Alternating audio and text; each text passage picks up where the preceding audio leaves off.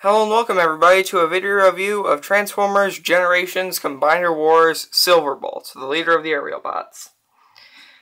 As you can see, he is a jet who is primarily white with orange stripes and a random orange hinge right here that I hate.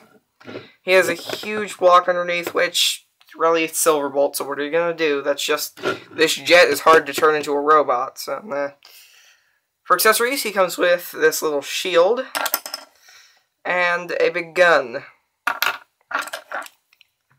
which can peg together like this, and you can fold up his landing gear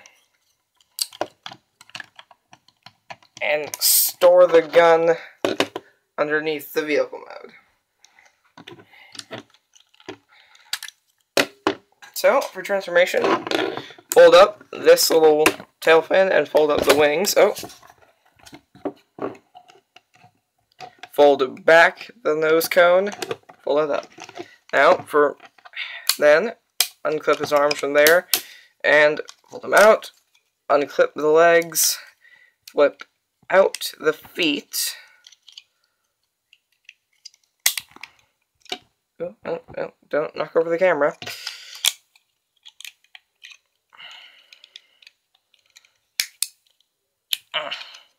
Tight joints.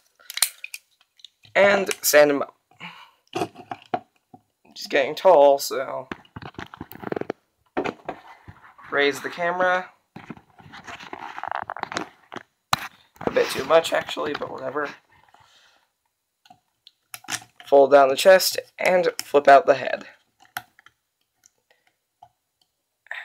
And there you have Transformers Generations Combiner Wars Silverbolt in robot mode. Focus.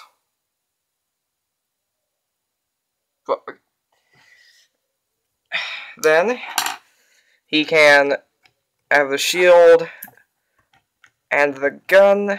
He can wield them, or he can peg them on his arms. Yeah.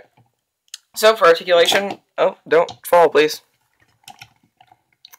He has a ball-jointed neck with an okay range, ratcheted shoulders, a swivel beneath that, swivel elbow, that looks like a ratchet but it's not, ratcheted hips, good range of motion, swivel, double-jointed knee, and nothing at the feet. So he can articulate pretty well. As a standalone figure, he's okay. For size comparison, here he is with Alpha Bravo. Well, here's a better comparison there.